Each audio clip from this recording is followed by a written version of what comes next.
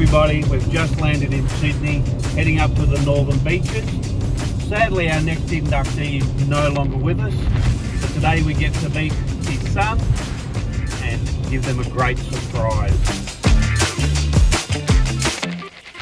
Okay, so I reckon we'll go out to the courtyard, we'll have an interview with him over on one of the coffee things. Yep, sounds You good. hide in the bushes. Bryony, our trusty bring-in cameraman, is going to get you sneaking up and I'll do a bit of a stretch. Yep. That'll be your cue to come in. That's the signal, the stretch? The stretch. The stretch. Let's do it.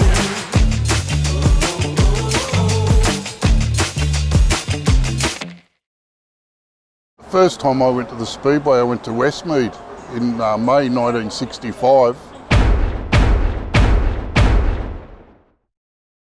I was playing in the mud, walking around behind the buildings, sliding down banks and stuff, and Dad come at interval and said, make sure you watch the feature race. You go up to the grandstand and watch the feature race. Yeah.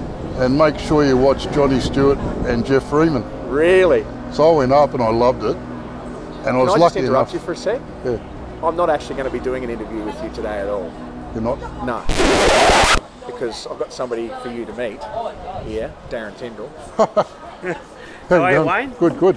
It is my absolute pleasure to let you know that this year we'll be honouring your dad Oh, cool. as the 2023 Australian Speedway Hall of Fame.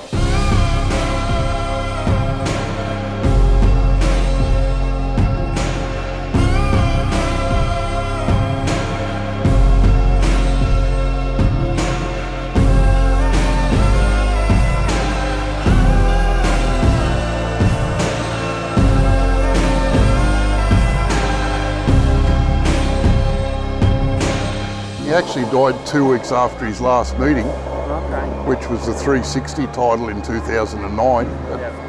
And his doctor told him not to go, and he said, I'm going.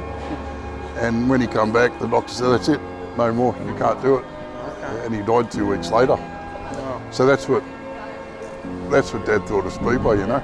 Yeah. I'm really proud of Dad, what he did. Yeah.